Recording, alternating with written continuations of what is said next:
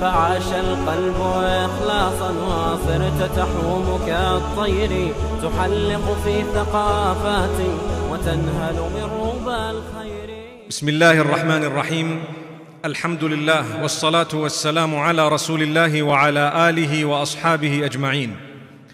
We praise Allah subhanahu wa ta'ala. We send blessings and salutations upon Muhammad sallallahu alayhi wa sallam. For indeed he was the chosen by Allah subhanahu wa ta'ala, the greatest of creation, the most noble of all prophets of Allah subhanahu wa ta'ala. We send blessings and salutations upon him. We ask Allah subhanahu wa ta'ala to bless his household, his companions. May Allah subhanahu wa ta'ala bless them all and bless every one of you. May Allah bless the ummah at large, our offspring. May Allah keep us steadfast on the deen. My brothers and sisters in Islam, the sad reality is that where we are supposed to be and what we are supposed to be doing, sometimes we become oblivious of. And what happens is, as a result of that, we tend to suffer. We suffer in our individual capacities. We suffer within our families, within our societies. We suffer as an ummah as well. And we struggle. And each one of us begins to ask, when will the help of Allah subhanahu wa ta'ala come? You and I know that on a global level, Islam and the Muslimin are looked at with an eye of mistrust, with an eye of evil intent, with an eye of that which is negative completely. The question is, where have we gone wrong? The sad reality is, individually we need to rectify ourselves. People think it's a joke, but wallahi it's not. Where is the love that Muhammad sallallahu alayhi wasallam has told us about? لا يؤمن أحدكم حتى يحب لأخيه ما يحب لنفسه. None of you are true believers until you love for your brothers what you love for yourself. If you've seen something bad in me, you need to make sure you address it in a way you would love it if you were found with the same weakness or the same bad, such that it would be rectified, holding the integrity of the individual intact as possible. Where is the love gone? Today we see someone do something bad, the first thing that comes to our minds, let's expose. That word expose is a dangerous word. When the hadith says, Man satara musliman satarahu Allahu fi dunya wal akhirah. Whoever covers the faults of a Muslim, Allah will cover their faults in this world and the next. Whoever covers the faults of another, the defects, Allah will cover them. We are doing the opposite. That's the sad reality.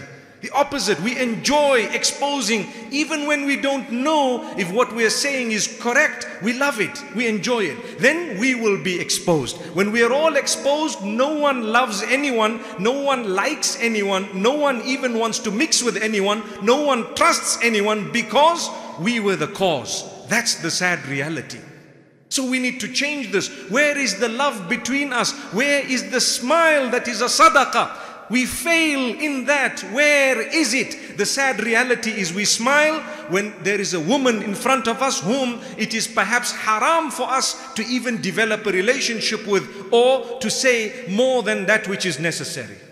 Then the smile comes about. When there is a wealthy man, a person whom we know perhaps we're going to gain something, we greet nice and loud. We go, we smile. We want to be kind and good to such a person. The reason is something besides the link of the deen. Where are the smiles amongst us as an ummah? The sad reality is they are snatched away because we don't see the importance of the smile anymore. My brothers, my sisters, learn to develop these beautiful sunan of Rasulullah sallallahu alayhi wasallam, great habits. They will come to us with positive impact, with great benefit, with solutions to our problem. Where is the greeting? The sad reality is we've stopped greeting each other. You cross a Muslim in a mall, you are the last person they will greet. Why? The sad reality is they would prefer to greet those who don't even belong to Islam. giving them priority over brothers and sisters in the faith. I'm not saying it's wrong or right to greet someone else, but I am saying, where are the priorities? Subhanallah. Why don't we greet one another? For what? What is the problem? And then when we greet each other, let's not make someone else's life difficult by putting them into such a corner that they won't want to greet us again. Subhanallah.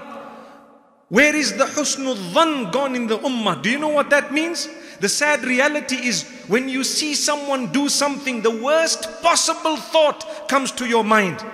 That's the sad reality. Muhammad sallallahu alayhi wasallam says the best possible thought should come to your mind. You see someone doing something that looks so negative, you must find 70 excuses for that person. The sad reality is we are far from that. We will find 70 evil reasons to put the person in such a corner that they cannot interact in society again. And we were wrong. We only find out after the damage is done. Where are the days when, or where is the teaching that you're not allowed to backbite? It is worse than adultery. It is worse than this. It is as eating the flesh of your dead brother. Where is it? The sad reality is all of us, myself included, need to do more to protect ourselves from backbiting. May Allah forgive us.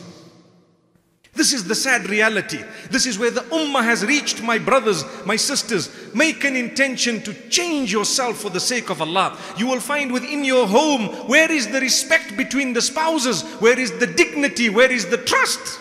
Something happens and we think the worst. And another thing is, we try to tell our spouse, why don't you trust me? You have trust issues, but we are perpetrating crimes like adultery. We are involved, we are guilty, we are giving them reason to doubt us. And then we want to use Islam in order to just come to our rescue, to say, you know what, you're not supposed to be doubting, that's it.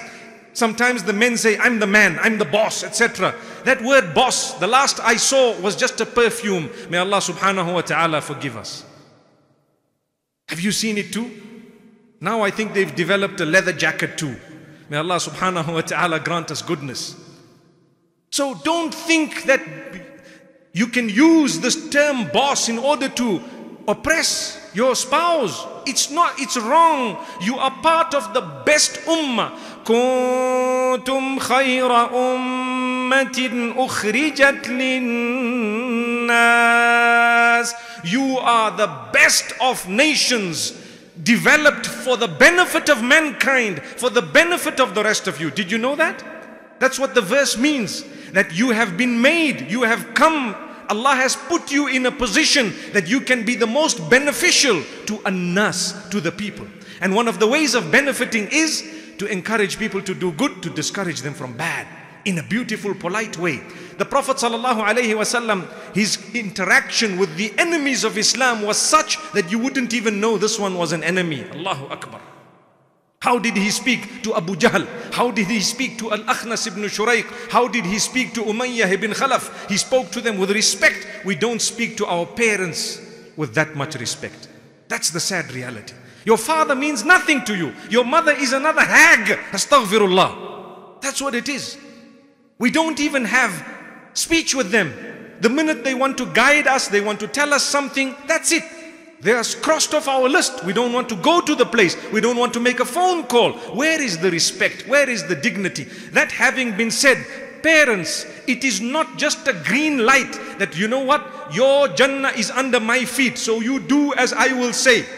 That's not what the Quran and Sunnah teach. Never are you allowed to take advantage of that. Like I said moments ago, you cannot say a statement and just try and say that word covers my oppression. It doesn't. You can be a mother, but you can also go to Jahannam when you have oppressed. Remember that. Jannah under your feet and your whole body will be elsewhere. May Allah protect us. If you oppress, then you do not deserve the status. May Allah subhanahu wa ta'ala grant us all guidance. So we are struggling. The sad reality is parents are not proper parents in fulfilling their roles.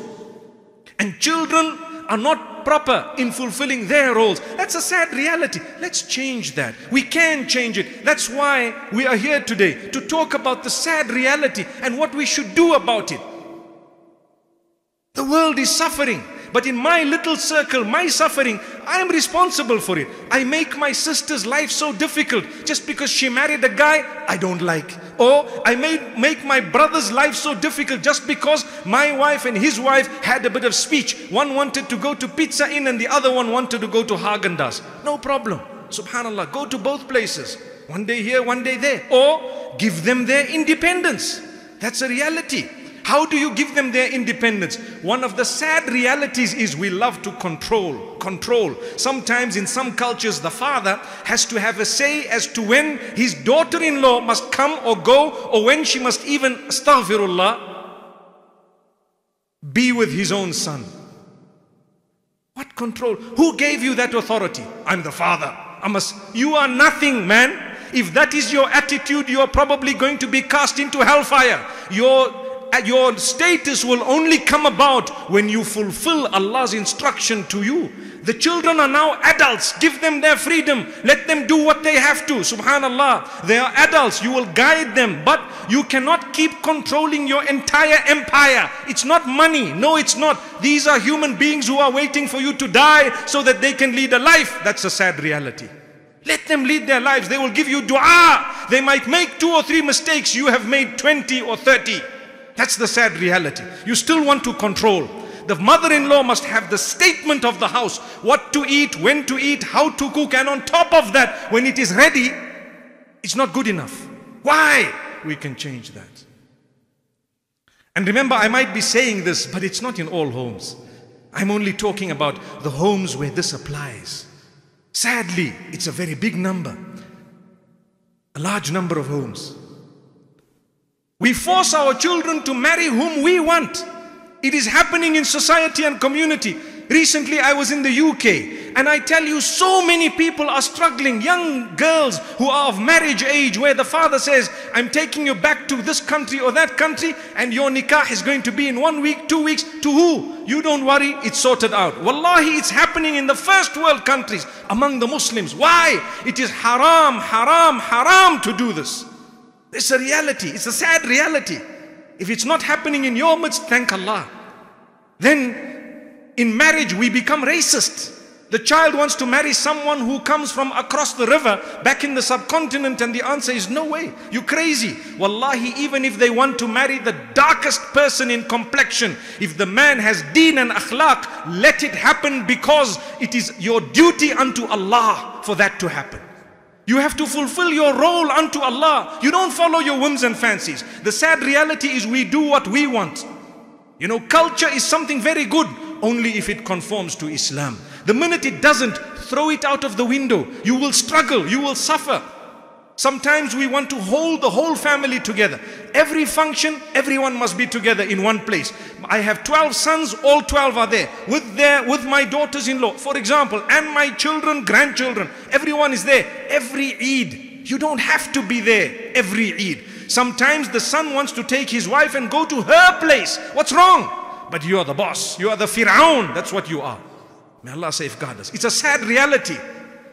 Don't say we're breaking homes. No. Unity is not in being together physically, but rather it is in tolerating one another, respecting one another. That's what we're taught by Rasulullah sallallahu alaihi wasallam. Have you ever known of an Eid where he told all his children, his daughters, listen, you're coming my place, otherwise it's over? But that's what we're hearing in the ummah. Divorces are happening for this reason. Where is the tongue today? When the Prophet sallallahu alaihi wasallam warned us about the tongue, amlik lisanak, so many times, control your tongue. Today the sad reality, we lie, we cheat, we swear, we steal, we divorce, just like that. What happened to the tongue? This is a sad reality. Let's go back to the path. We are suffering as an ummah because of your tongue. Yes, you don't know how to talk to your folks, to those whom you live with. You have no idea. Why make other people's lives difficult? That's the sad reality. We enjoy it. In the house we enjoy making life difficult for our relatives. They related to you. Live and let live. Make dua for them. Everyone makes mistakes. Why make life difficult in the house? It's a sad reality. We have problem upon problem. Where are the marriages that were built, and where is the sacrifice that we used to have for marriage? Wallahi, today I am called more for divorce arbitrations than for officiation of nikah. Whereas a few years ago, it was the other way around. There were more nikahs than talaq. Today, I'm telling you there is more talaq than nikah. If people get married a year later, you can say, oh, they're still together. MashaAllah. That's what's happening. May Allah forgive us. It's the sad reality. I'm not joking with you. I'm being honest. Where are the simple weddings? Where are they? They are gone. Because we want to show the whole world, show Allah that you do it the right way. That's what it is. Simple wedding. No matter how wealthy you are, keep it simple, because people will follow the trend. Wallahi, I know of many families who take haram bank loans in order to give their daughter a marriage they cannot afford, and the marriage is broken before the loan is repaid. Trust me. May Allah forgive us. Don't do that. Not at all. Where is the sunnah? Where is Islam? Where are we who call ourselves the Muslims? Is this not the sad reality? It is, wallahi. Where is the respect of the ulama? Where is it? Yes, they may make mistakes. It doesn't mean that we don't respect them. When we respect the ulama, we will be able to learn the deen. We will be able to put it into practice. But because he made one mistake, that's it, gone. Half the time it's a rumor. He did not even make that mistake. My brothers, my sisters, like I say, I spoke about the children and the parents. We speak about respecting the ulama, and we also want to encourage the ulama to say, keep your respect intact. Be careful. May Allah subhanahu wa ta'ala grant us ease. You know, another point of sad reality. As I was driving here, my phone rings. I'm busy following a satellite navigation, you know, the Google Maps, and my phone rings. It's very difficult to answer, but it's disturbing. So I answered. A young man, can I ask you a question? What is your name, brother? I wish to remain anonymous. Why, my brother? I want to ask you some serious questions. I'm thinking now, you know what? Maybe this man might want to ask me something to do with terrorism and with ISIS and so on. Because you know, we believe that you're not allowed to kill innocent people. We definitely believe that as Muslimin. You're not allowed to harm people for no reason. That is the stumbling block. That is where we differ with a lot of others who might feel otherwise. When I say a lot, it's a small number, but for us, even if it's 2 or 3, it becomes a lot. We should be worried about it. So we do not harm people just because they are not Muslim. Due to their faith or inclination, you don't just harm someone. They are your brothers and sisters in humanity. Whether you say yes or no, they still are human beings. They are the creatures of the same Allah who made you. You need to owe them, fulfill their rights, even if they've chosen differently from you. So anyway, the brother says, I have to ask you some questions. What is the question, my brother? Let's get to the point. You won't believe it. You know what he tells me? Do you love women? Can you believe what I just said? Wallahi, as I was driving here, I told him, yes, why not? Even the Prophet ﷺ loved women. What's wrong with that? If you don't, you're abnormal. May Allah forgive us. If you're talking of haram, that's something else. That's a different topic altogether. If you're talking of shahawat, lusts, desires, it's something else. But how can you ask me such a question? No, you love women. I say, so what's wrong? If you're talking of haram, that's another topic. What a silly question. This is the sad reality of the ummah. I said, anyway, what's your next question, brother? You know what it was? As disgraceful as it is, I'm going to say it here to show you the sad state of affairs. People, this is what they think that the ulama are there for. What's your opinion on oral sex? Wallahi, I almost fainted. Inna lillahi wa inna ilayhi raji'un. Qasaman bi rabbil bayt. This happened to me not more than an hour ago. It's the sad reality. So I told him, brother, you don't know me. You don't have a clue. You haven't interacted with me. Perhaps if you interact with me, if you met me, if you perhaps traveled with me, and maybe I ask Allah to give us that opportunity, you might get to understand who I am before you even have such a mind that thinks in this way. Because now I can deduce as a human being where and how filthy the mind may be, how contaminated it is as a result of shaitan. But I still have hope in the brother. Wallahi, I did not disrespect him. I didn't disrespect him. May Allah subhanahu wa ta'ala grant us ease. So this is the sad reality. The way people think of ulama. And I'm not talking about myself alone. I'm giving you a real life example of mine because it's burning. I feel, look at what a waste of a phone call. That money being given to a sadaqah, to someone else, rather than give it to Vodacom, would have been much more beneficial for your akhirah. It might have been the rand that would have got you the tipping of the scales that was so desperately needed on the Day of Judgment. It could have been. And here it went. In what? Something that was unnecessary, totally nonsense. I'm not saying I don't make mistakes, but my brothers, my sisters, go back to the teachings of Islam. Someone makes a mistake, correct them. When you hear something about someone, it's probably rumor. Find an excuse. It's called husnul dhann. That's what we are taught, to think good. But the sad reality is we think the worst. The worst. My brothers, my sisters, what's happening in the homes? I can tell you two problems. One is people issue talaqs like it's no man's business. I'll divorce you. You better watch. How can you use it as a threat? Is that what Islam teaches you? Sad reality, it's happening amongst the Muslims. And then they rattle the words and suddenly rush to the ulama because they know it's a disaster. What are the ulama going to do for you? What? You are the one who shot all 3 bullets. And now what? And the opposite is also correct, where the people are not getting along. It happens sometimes. And we hold back the talaq in order to fix someone, which is also haram. I'll fix you. I'll show you. I'm the man. Who do you think you are? You're the woman. Let me tell you, Islam has given the woman such a rank. Can I tell you what type of a rank? Through her dua, your whole world can come upside down. Remember that.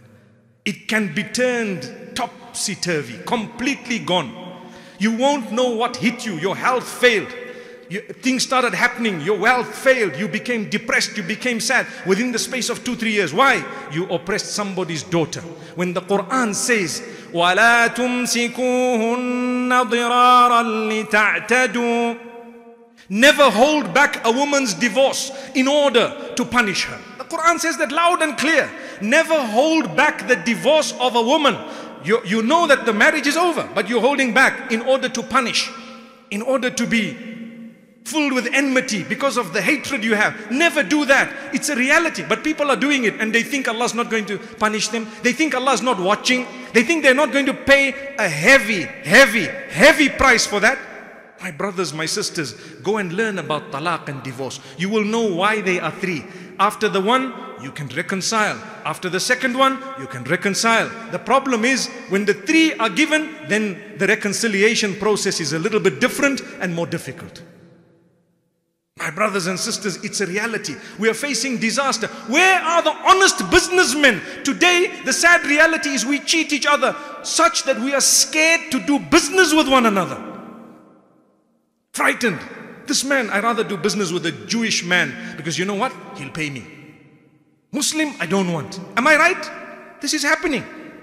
We'd rather go shop somewhere where there are perhaps people who are unknown to us. We don't trust each other. That's a sad reality. My brothers and sisters, this needs to change. Let's become honest. Let's live up to the word. Let's improve the image of this deen because we are ambassadors of it.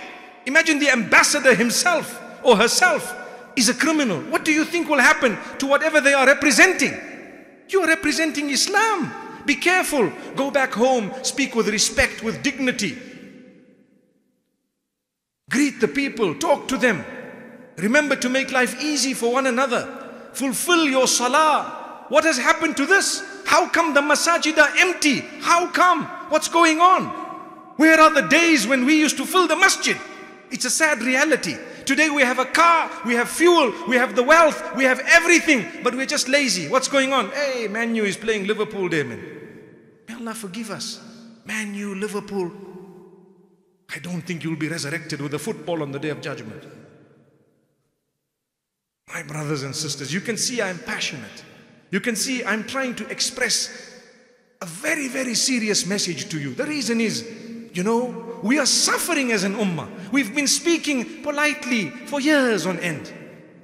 And even today, I'm trying my best to be as respectful as possible, but bringing out real life issues. We are struggling. Our children don't spend time with us because we are busy on our phones. Put them away. Wallahi, put your phone away. Wallahi, I tell you, the phone alone is responsible for a lot of sinful behavior and for the breakage of a lot of relationships that were otherwise brilliant. I swear by Allah that what I've just said is the truth. That's the sad reality. Throw your phone away if you have to, subhanallah. Throw it away. But build your relationships.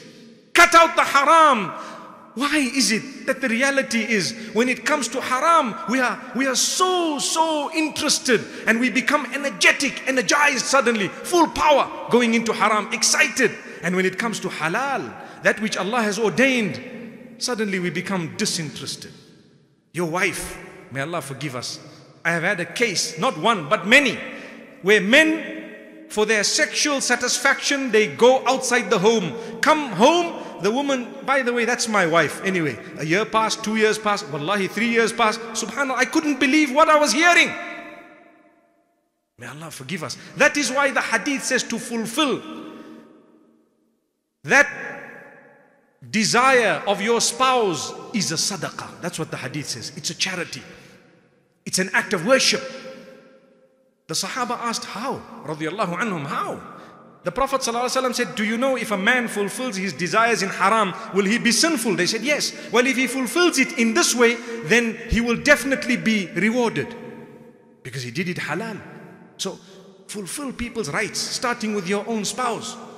We need to be embarrassed of the way we behave sometimes. My brothers and sisters, there is still hope in the ummah. And I tell you what brings a smile to my face. The fact that we are here to be inspired tonight. Every one of you, may Allah bless you. I am convinced that you have come in order to hear a message that will move you. And I pray that you've been moved in one way or another. Let's learn to love one another for the sake of Allah. Let's learn to appreciate one another. Let's be genuine towards one another.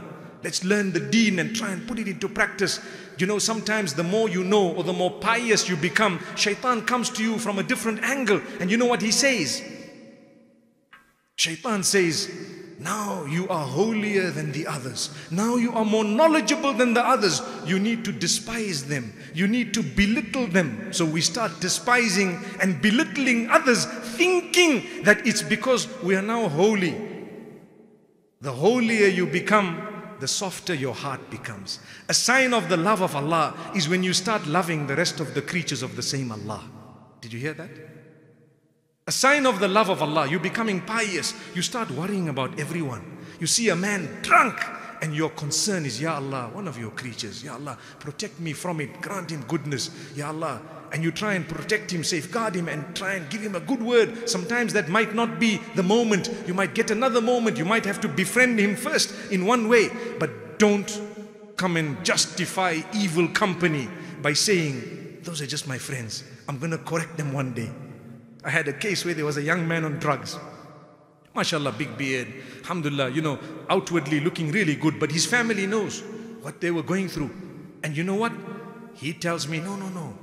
I move around with these guys because inshallah I'll give them hidayah one day. I said, my brother, never mind give them hidayah one day. The thing is they are impacting upon you in such a negative way already. You need to save yourself and move because the sharks will bite, the whale will consume. You cannot keep on saying that. So let's not cheat. You know, you can cheat people, you cannot cheat Allah. You can tell people things, you cannot cheat Allah. Allah will catch you. Allah knows. Allah will come. And Allah subhanahu wa ta'ala, all He does, He gives us a chance. We have that chance right now. May Allah forgive our sins. May Allah subhanahu wa ta'ala bless us. And may Allah subhanahu wa ta'ala grant us the ability to be the best of people. Wallahi, when someone interacts with you, any one of you, when someone interacts with you, he or she should immediately pick up that this person is on another level. Immediately. Don't be judgmental. Don't be a person who spreads hate. Today we spread so much of hate. We become jealous of people for their money, for their knowledge, for a gift that Allah has given them. We become jealous. Become happy. Wallahi, become happy for people. That's an act of worship as well. Be happy at the happiness of another. is an act of worship. Be sad at the loss of another. Today someone loses something, we say, hey, alhamdulillah, that man deserved it. Well, that's what the whole ummah will be saying about you. If each one says it about each other, you can imagine the condition of the ummah. That's where we are today. I want to end with the last point. My 30 minutes are up. The last point is, my brothers, my sisters, today we look for any, and this is the sad reality, any reason to divide us. And we work on it, and we massage it, and we allow it to grow, and we become more and more divided. Small crack, we chisel into it, and we make it a huge crater. That's what's happening. I encourage you to look for reasons to get together, rather than looking for reasons to split. The ummah needs to come together. We will always have differences, whether it's with our parents, with our children, with our spouses, with our brothers and sisters, with the broader family, with the community. Even as an ummah, sometimes you may be doing things differently from the brothers and sisters we have in Indonesia and Malaysia. They may be doing things differently from brothers and sisters in Arabia. They may be doing things differently from those in the States and those in Europe, because each one knows what he or she is going through. You may never know the circumstances surrounding why they are doing what they are doing, but they are your brothers and sisters. Treat them that way. Treat them that way. If you need to correct because there's something seriously wrong, be patient. Be patient, and do so in a loving way. Let them feel, before you tell them what's right and wrong, that you are genuine. You see, when you develop a relationship with someone, whatever you tell them, they will listen to it in a with open ears, because you have a relation. But when you don't have a relationship, you phone someone, anonymous call. I want to say this, and who are you, brother? If you were really bothered, make a relationship, come to me, greet, say things, you say, I just want to say 1, 2 things. After you've known me for 5 weeks, 6 weeks, a year maybe, perhaps, you might want to. If I was really in the wrong, wallahi, I would love it that someone told me privately, hey, you know what, this is an issue. And they did not go and advertise it. Today, we advertise it so badly, and like I said, it's even a lie. So who's destroyed? I am destroyed. Sad reality. So my brothers and sisters, as an ummah, we are calling each other names. We are dividing each other. We are splitting each other. We have, wallahi al-azim, I swear by Allah, 1,000 things in common, but we will still divide each other due to the 10 things we do not have in common. That is where our failure lies. That is where the destruction lies, where you are looking for reason to divide. When I see you, I say, no, let me find a reason why I don't have to greet you. I can call you a funny name. I can call you a kafir even, astaghfirullah, and I can spit at you. I don't have to reply your salam. Let me look for that reason. Why? It's a sad reality. Look for thousands of reasons why I must smile at you and still greet you. I hope that is a message for myself and all of you. And I hope this message goes far and wide, because as an ummah, wallahi, what I said tonight, I need it, and you all need it, and we need it as an ummah to develop ourselves. Allah subhanahu wa ta'ala will never change the condition of a nation until each individual does not take it upon himself or herself to change himself or herself. إن الله لا يغير ما بقوم حتى يغيروا ما بأنفسهم. That's the verse. May Allah subhanahu wa ta'ala grant us ease and goodness. أقول قولي هذا وصلى الله وسلم وبارك على نبينا محمد. سبحان الله وبحمده سبحانك اللهم وبحمدك نشهد أن لا إله إلا أنت نستغفرك ونتوب إليك.